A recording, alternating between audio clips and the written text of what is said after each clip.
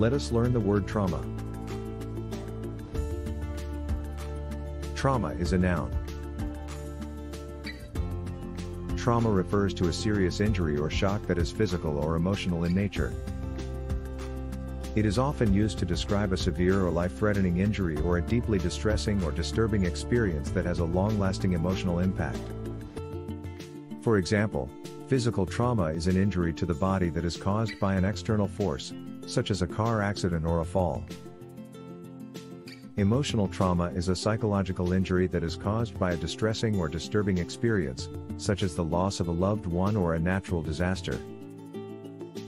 It can have long-lasting effects and may require medical or psychological treatment to heal. Here are a few examples of how the word trauma can be used in different sentences.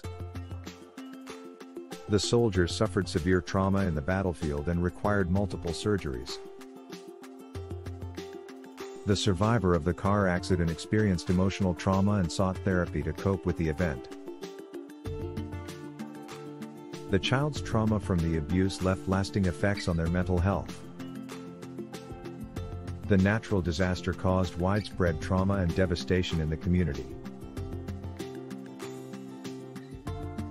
The trauma team at the hospital was able to save the victim's life after the severe injury. Synonyms of the word trauma are injury and agony. Antonyms of the word trauma are alleviation and relief.